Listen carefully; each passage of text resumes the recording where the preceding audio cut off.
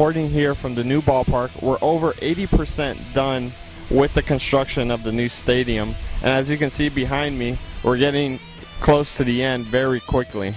They've been working hard through the Thanksgiving holiday, and they hope to be pretty close to completion in order to have some events at the end of February into March, including high school games, some college baseball games, and as well as some spring training games against the Yankees.